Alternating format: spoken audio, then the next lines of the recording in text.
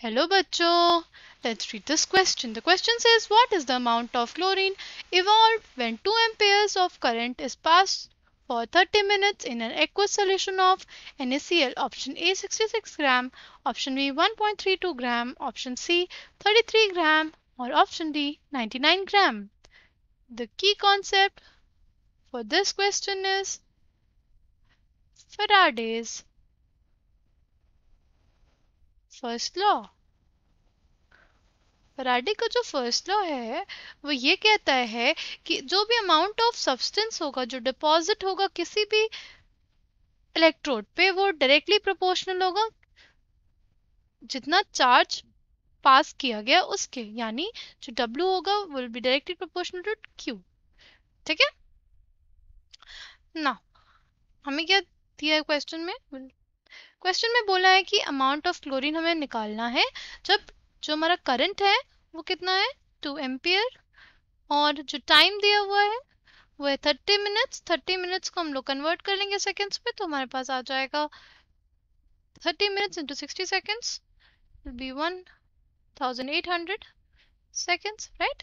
And अब हमें amount of chlorine निकालना है तो कैसे निकालेंगे? हमारे पास W हो जाएगा equals to Z into IT। तो Z क्या है हमारे पास?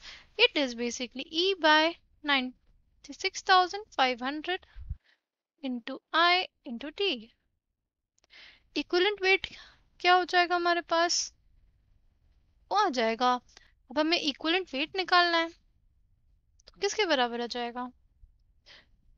हमारे पास जो क्लोरीन थी, दो क्लोराइड आयन जो होते हैं वो हमारे पास बनाते हैं Cl2 और देते हैं 2 इलेक्ट्रॉन्स, राइट।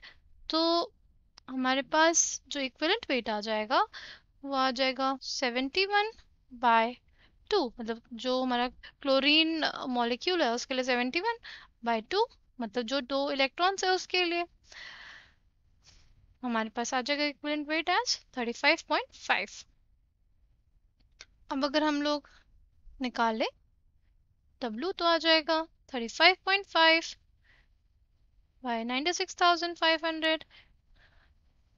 2 एम्पियर करंट दिया हुआ था और 1800 सेकेंड्स आया था हमारे पास। अब अगर हम लोग W निकालें तो हमारे पास आ जाएगा 1.32 ग्राम के बराबर, राइट। तो moving back to the question, the correct answer for this question is option B. I hope you understood it well. Thank you and all the best.